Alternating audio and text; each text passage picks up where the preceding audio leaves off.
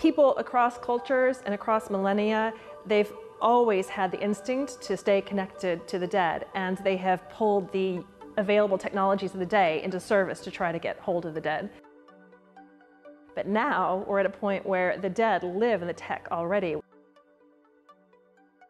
It's easy to connect to the dead because they're everywhere in the online environment. Nearly everyone knows someone who had a Facebook account who passed away.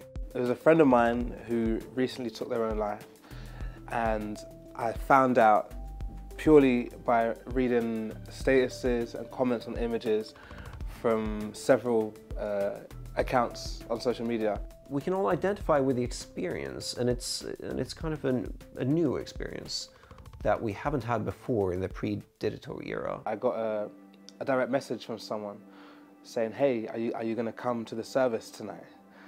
And that was really strange because, again, like I say, all of the interaction around their very real passing happened purely in the digital realm.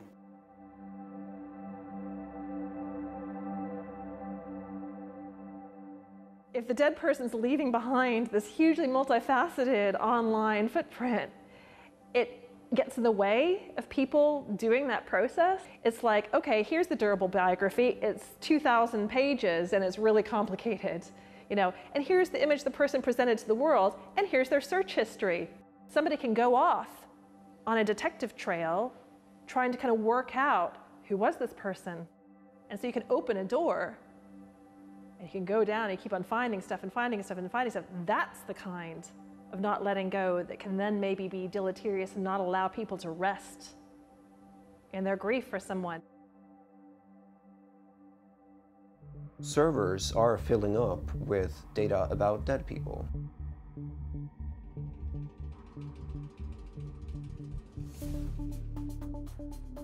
And if you keep archiving data, sooner or later, you will have to ask yourself the question, what data should we save and what should be deleted?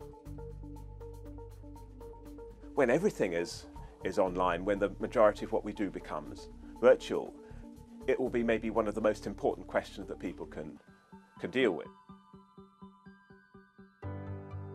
We should think about what we leave behind on the web as parts of who we are.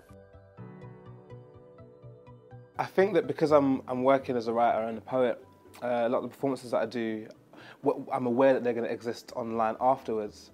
And so I suppose there is this sort of like, you know, added pressure when you're creating the work to like creating a monument to your own self or to your own kind of creative idea.